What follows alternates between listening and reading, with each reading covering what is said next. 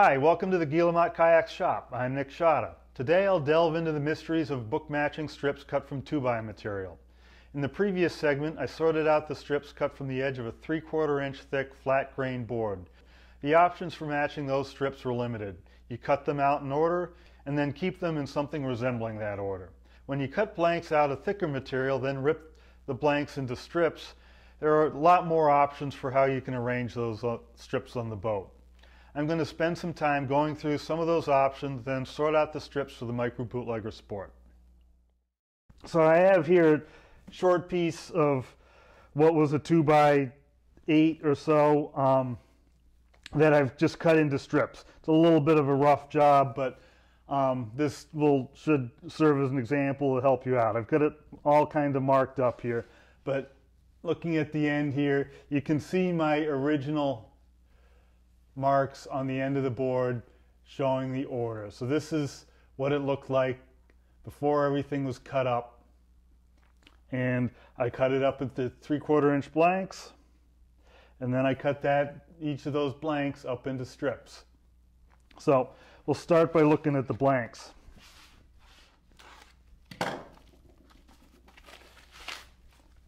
So here we have the blanks. And ripping one off at a time,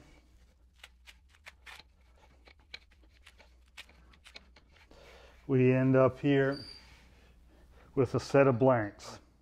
These are in the order they came off the board, but this is before cutting the blanks into strips. So I've got, just to flip the whole board over, I've got these blanks in the order that they came off the board. This was the edge of the original board. You can still see it's a little bit rounded over. It's a little bit darkened where it's seen more weather. Here is where I cut into the board, taking it off the sides like this. All right, so now let's look at one of these blanks. I can lay this out in order.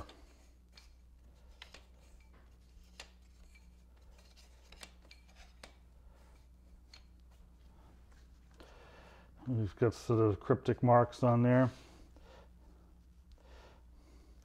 I have this marked as the back side. Let's see what we have marked on the front side.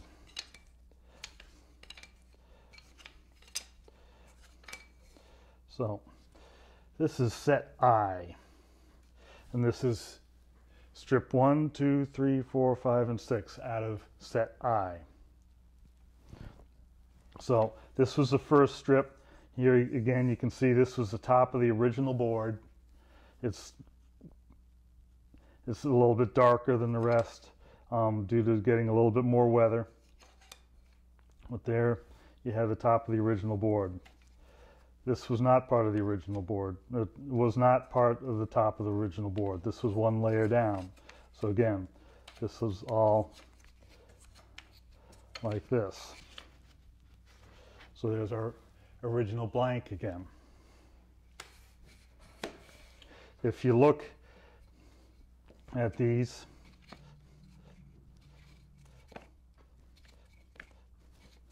I'm recreating the top of the original board again. All right, so now I'm going to, well, we could take this set of strips and slip match it. So we will have here a set of strips that would match up pretty well with the grain so slowly transitioning across there. You see the color fade happen there. Or conceivably, we could end up book matching these. I don't have a lot of grain happening here, but this whole set would end up book matching together. So we could do some sort of pattern where we have sets of 3 that book match together. Now let's reassemble our, put it back into the same original blank. There's our original blank back. There's the top of the original blank. And we have all of these pieces. Now, if I unbundle these,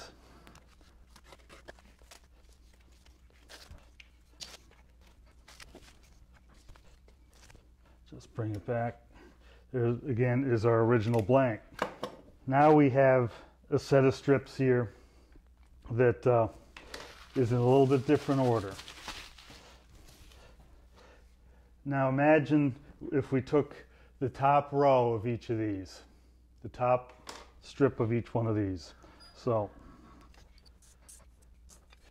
there's the first layer. We now have another layer. Do the same thing and keep on going. So you see each one of these layers is a slice through that original board. And so these are contiguous strips from the original board.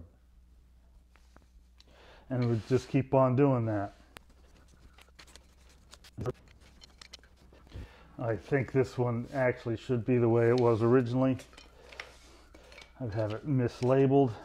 So here I have the whole board laid out in contiguous panels that are adjacent to each other in the board. So now imagine how we again book matched the individual strips off the first board.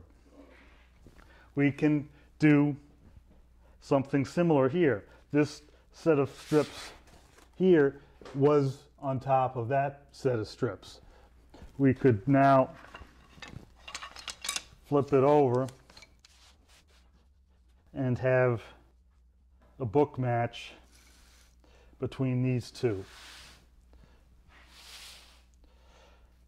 So these are a mirror image of each other. And then we slip match it. So this one, the odd strips go over on this side. Even strips over on this side. And continue that pattern, putting the odd strips on this side, even strips on that side. So here we have a book match that repeats, and it's also slip match. So this and this and this are stacked in order. This and this are stacked in order. There's a book match pattern of strips opening up like this and slip matching. That's creating a nice slip match pattern. But we could go one step further, and so it's mirroring right here and then slip matching. We could also make it so this mirrors that, so it opens up as a book match there as well. And likewise. So now we have something mirroring here and mirroring there and then mirroring there. And you know, it's not so obvious with this what's going on, but we get a smooth blend that blends back into itself, and then as from dark to light to dark to light, dark to light, dark to light. And so it ends up looking more contiguous, like all of these are right next to each other. And there's a bunch of different ways these can be put together. Obviously this one's out of whack right there. The number of permutations on this are really kind of mind-bending. I spend a lot of time just sort of looking at it and thinking about it, and you know, for a better match, we may actually be better off. You can't see the side of the boat on this side next to the side of the boat on that side, so having those match perfectly is a little less critical than having the center line match perfectly. And we might also find out that it's a better match if, so here we have 1 and 2. We could have over here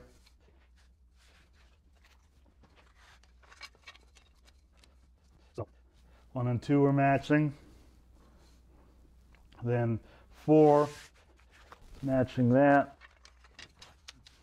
So I can make this pattern where things are switching. So here's panel 4, and then take panel 5, be next, right here. Oh, here it's alternating, boom, boom, boom, boom, boom. All right, and so this is matched to that, this is matched to that, this is matched to that, this is matched to that, and so again we get these patterns that come in waves back and forth. And so I think I'm going to try and do something along these lines. But you can see you got to pay attention. And it's, you know, thinking about how these are going to work gets confusing. You know, I have this whole other set of marks on here. So I can make a whole another pattern by taking the first one of each of these. So I. And so I1, I2, I3, I4, I5, I6, and so there's a matched set. And then H1, H2, H3, H4, H5, H6, H1, H2, H3, 4, 5, 6, 1, 2, 3, 4, 5, 6, 1, 2, 3, 6, and just keep on doing that. And so we're creating a pattern that flows in a different manner. It still could look good. These could be matched. You know, again, the number of permutations here is hard to keep track of. And, you know, I'll spend time just sort of staring at the strips, trying to figure out what I want, what's going to look good. I think I have an idea for this set already, but I'm not certain. I'm going to have to just lay it out and take a look at it, see what it looks like, get a feel for it. There we have a set of strips that can also be matched up in various ways. So we have 1, 2, 3, 4, 5, 6, 7, 8, 9 sets here. They can be book matched relative to each other and a whole nother pattern made that way. This is where you have your chance to just sort of sit and think and look at things and determine what you're going to do.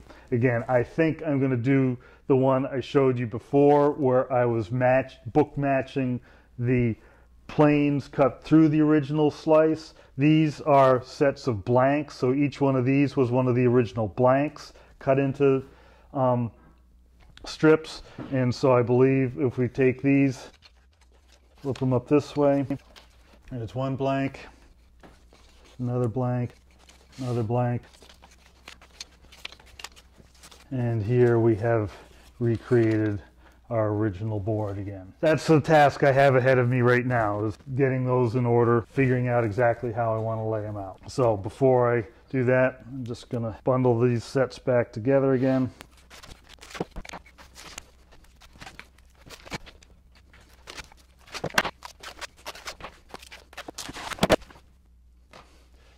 So you can see how it's be easy to lose a bubble on this. There's a lot going on, all these different layers put together, how it's all going to fit and how it's going to look on your boat. Really need to concentrate, and numbering things is extremely helpful. Just help you keep track of everything. I'm using a code here where I'm numbering the strips and lettering the blanks, and that helps me keep track of which blank they were in, and the numbers say which layer in which blank they were in. So numbers 1 through 6, again, circling one side, not the other, just to help keep track of everything. And so that's what I'm going to strive to do next. Here I have the strips for the body of the boat. Again, these were cut out of a 2x12, and I have those were each cut into 3/4 inch blanks, and then those blanks were cut into 3/16 strips. So I'm going to just unbundle these and then get these into bins before I lose the bubble on them.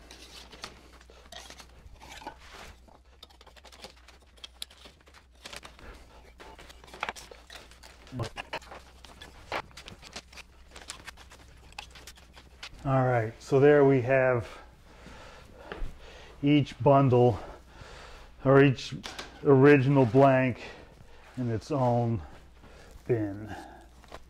So now I want to just get these a bit organized and labeled. I'm going to start by just saying A, B, C, D, E, F, G, H, J, K, L, M. Now my goal, my thought with this for this pattern would be to take each layer out as a set and lay it down. I think what I'll do is I will unbundle these.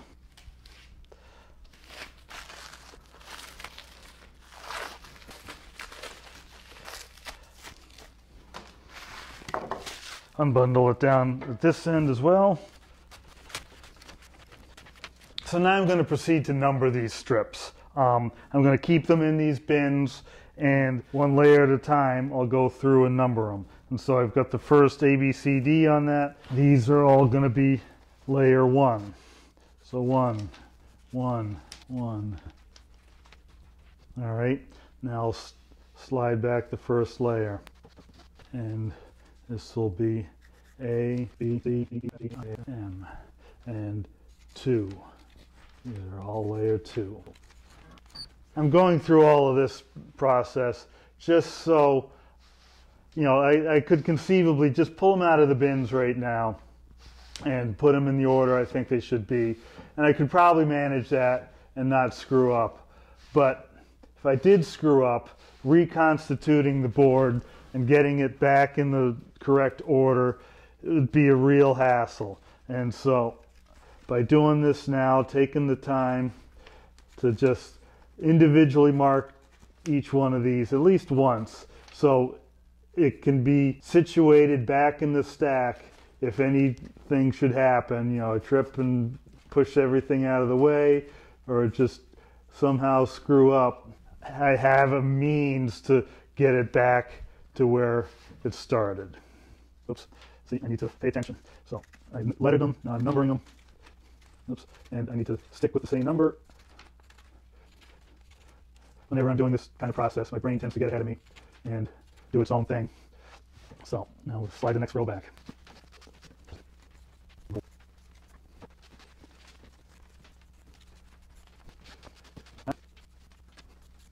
Every strip now has its own unique identification. So if I should mess up, I can at least get everything back to this order. If I have strip 2F, I know it's in stack F and the second layer in that stack. So if all goes pear-shaped, I have a way to get back to where I am right now. Basically, I want to make it look like the boat's made out of a bunch of really wide planks. So hopefully the strips will just about disappear. You know, we can have a discussion on whether that's the best way to go, but that's where I'm going to go here. And so my plan is to take this first layer and flip it over. And so we will have layer 1 and layer 2 will be book matched. So I'll draw off this side of the stack, the first strip off of each bin, and lay it down building out this way. Then the next layer I'll draw off this side of the stack and lay it down in a book match layer with the first one. Strip number 1, lift it out of the bin. Let's strip A1, it's going over here. I flipped it face side down. B1, going over here. C1.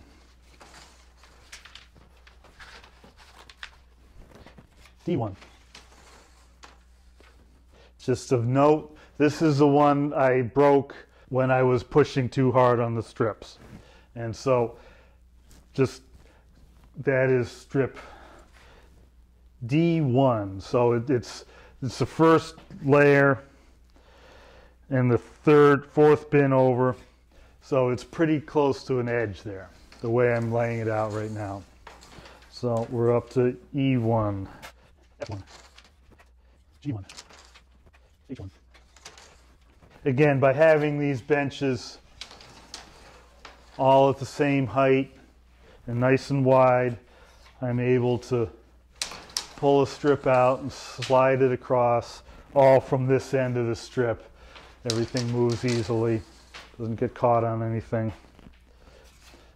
And so working as a one-man shop, I don't have somebody else to help tend the other end. So this helps me get it all lined up. And so there is the first layer. And now we will take the next layer. So starting from this side and building out. So again, this is matched like that.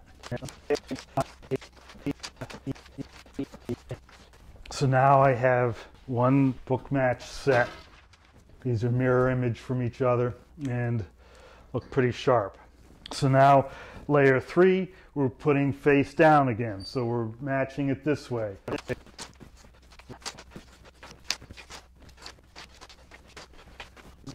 Obviously I'm going to need some more room here eventually. Now we're back to face up. I found if you're going to try and push on a whole stack like this, having something to keep things down from going sprawling can be a big time saver. I'm only on 4 layers here, but I'm thinking, just looking at this,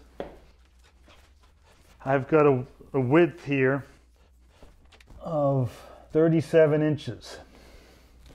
37 inches is probably enough to cover the whole boat. Let's take a look.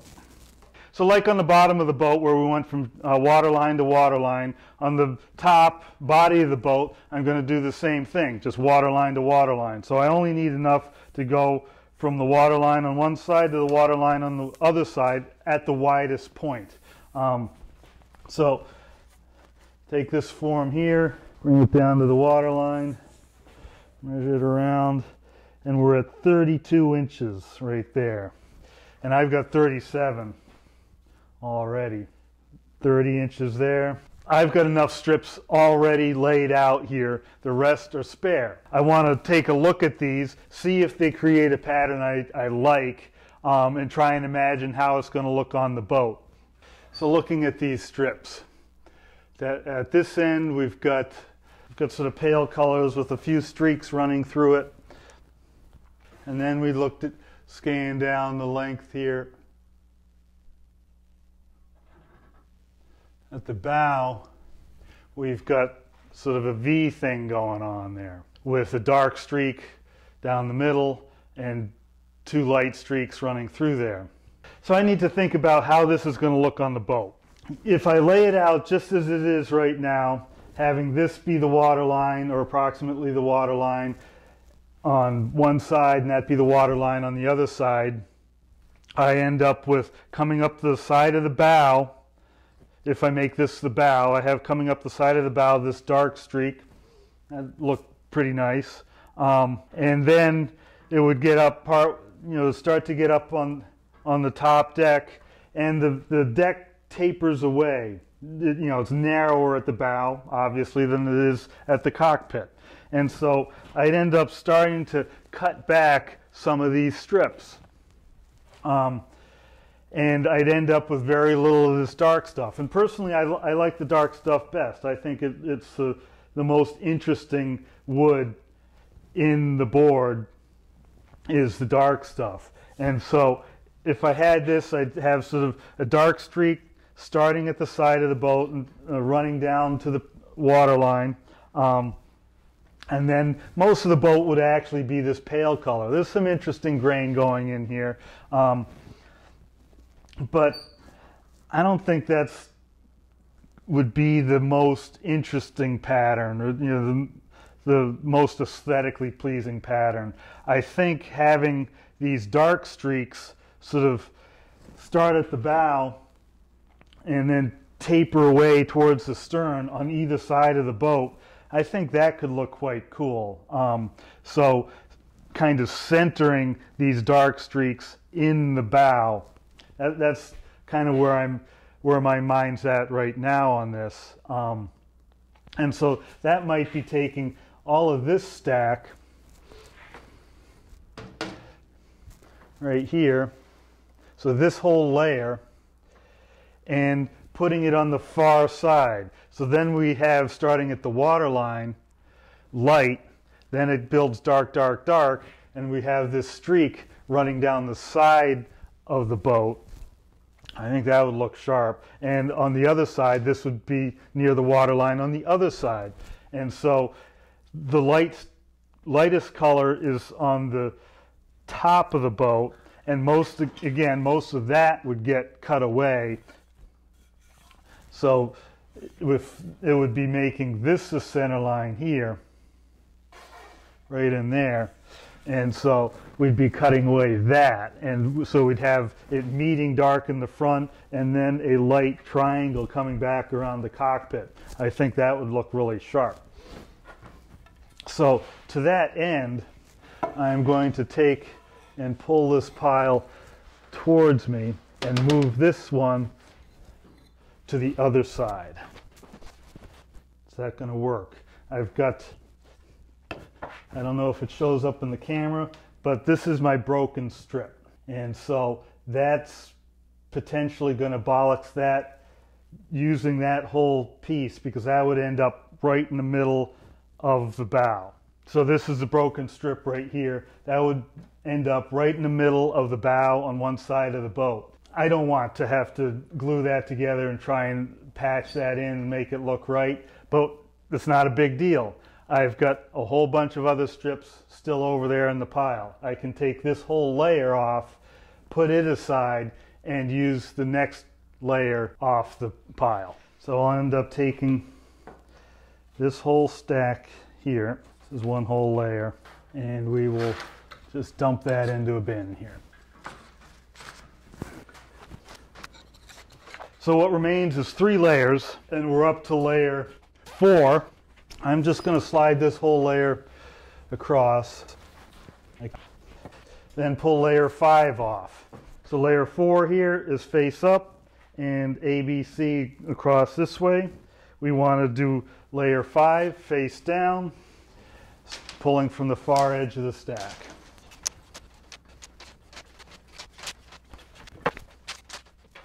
So trying to visualize how this will appear on the boat. We have the center line here. The datum water line is going to be over here someplace. Not necessarily exactly at this edge, but somewhere up from that edge a couple strips. And so this will run down the center line.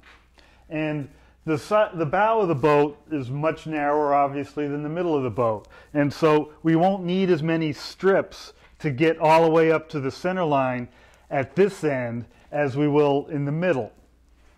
That makes sense? The boat's only like 10 inches high at the bow and very narrow. And so we only need about 10 inches to get all the way up to the center line at the bow of the boat.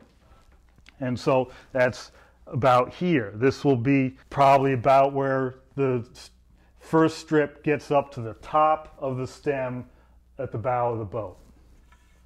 But at the middle of the boat, it's 31 inches wide. So we're using all of this strip in here, all of these strips fully from waterline to waterline up through the center line. So there's going to be a taper down through here to this point. So much of this is just going to get cut off, both sides. This strip right here will end up being right next to the same strip over on that side. So the book match here will be much more evident that it's right next to each other, because they will in fact be right next to each other. At the stern of the boat, the stern is very narrow and very low. It's only a couple inches high at the stern. And so up at this end, we're only going to go like 5 strips up before we get to the back deck. And remember, on the back deck, I have a whole nother stack of wood over here that's going to be the back deck. All of this stuff here will be cut out and not end up on this boat. It's perfectly good wood. I can use it on some other project. It might end up as stir sticks. We'll see. But what I'm looking at is just this long V coming back here on either side of the boat. The cockpit will probably be somewhere right in here, and so this V will come and hit right next to the cockpit. So let's look at that over on the boat itself. So again, the widest part of the boat's right here. It is 31 inches from waterline to waterline. At the bow of the boat, the waterline is right down here, so it's 18 inches. And so we only have 9 inches from the waterline up to the bow. At that point, if we're running strips up here, they're running parallel, parallel, parallel. Up here, they start to V in at the center line. And so they start getting shorter and shorter. We have the light strips at the waterline, and then we have a whole triangle of dark coming back here. Starting wide, getting narrower, narrower, narrower. And as it passes here, this is where the cockpit's going to be. It starts to fade away. Here on the back deck, we'll have a whole different piece of wood. So what I'm visualizing this end up being is a dark streak tapering away from the bow towards the stern through the cockpit, and I think that would look awesome. And so I think we'll stick with this layout of wood. We'll get the stuff we're not using bundled up, put that aside. You never know, we might have a need. I'm going to call that a day. I'm really pleased with how the strips have turned out. I think I'll be able to get some really nice patterns on the boat with this wood. One thing you may see from the last 2 episodes is book matching is tricky. Like I said, it can be hard to wrap your mind around all the options. And remember, if one strip gets messed up, it can throw off the whole pattern, and you may want to start over with a whole new board. I haven't even tried to fit a strip on the kayak yet. The opportunities for making mistakes are only just beginning. Some of you may be asking, is this worth it? The answer is probably no. I don't do it on all my boats I build, and any improvement in appearance is probably not justified by the added effort. You probably won't want to get involved with matching like this until you have a few boats under your belt. There's so many other fundamental aspects of strip building that will have much more direct influence on the aesthetics of your boat that you should probably leave book matching until you get more comfortable with the basics. But I thought some people may be interested to see what's involved. There's a lot of time spent just record keeping. In the next episode, I'll start putting strips on the forums. If you can't wait, my Patreon supporters see each episode a few days before the general public. If you're impatient, please lend your support via my Patreon page. I really value your support. If you want some exciting reading, I've written 2 books on strip building, which you can get at the links provided below. Once again, thanks for watching and happy paddling.